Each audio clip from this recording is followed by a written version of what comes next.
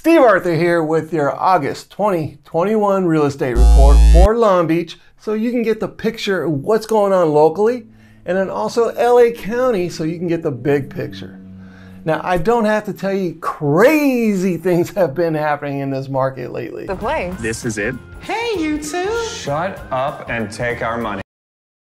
Homes are selling fast, and prices are increasing at a fast rate also. So let's start with Long Beach so you can get the picture right here of our local market. Now, for single family residents here in Long Beach, in the last 30 days here in Long Beach, there was 182 homes sold. Now, you add to that new listings 215, and that's going to give us a 1.5 month supply. Now, to let you know, we do need a 6-month supply to be a healthy, neutral market. So this is a seller's market, meaning there are more people looking to buy homes than there are homes available. It's just simple supply and demand. Median price of a single family residence in Long Beach is at $885,000. Now, when you break that down just a little bit more, it comes out to $617 per square foot. So let's move on to condos. Now, in the condo world, there was 112 condos sold here in Long Beach in the last 30 days. But you add to that new condos added to the market, there was only 92. And that's going to leave us with 167 condos that are actively for sale throughout Long Beach. And again, that's going to leave us at a 1.5 month supply. Like we said earlier, we need 6. And that brings us to the median cost of a condo, where it is at $460,000.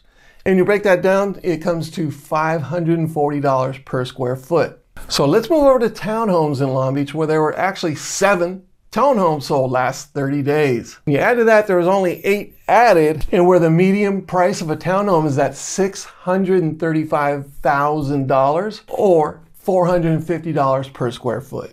So, are you ready to go to LA County for those stats so you can see the overall big picture of what's going on here?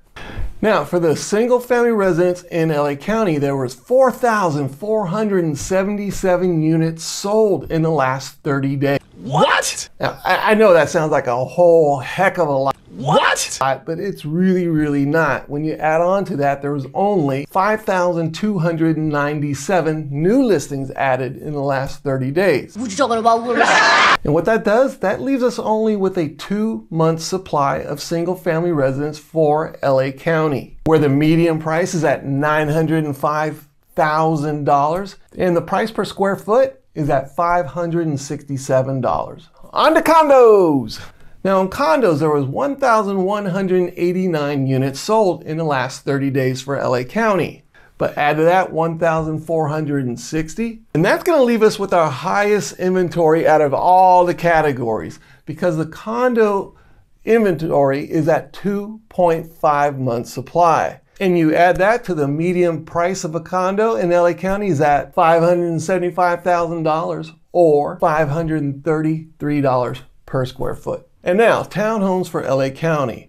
In the last 30 days, there was 456 units sold and only 566 units added. So that will leave us with a 1.7 month supply of townhomes for LA County. And with the median price being at $693 or $467 per square foot. Now, what I am noticing though is homes are staying just a little bit longer right now on the market. I just had somebody call me, wanted me to come in because they didn't have any offers on their home in 25 days.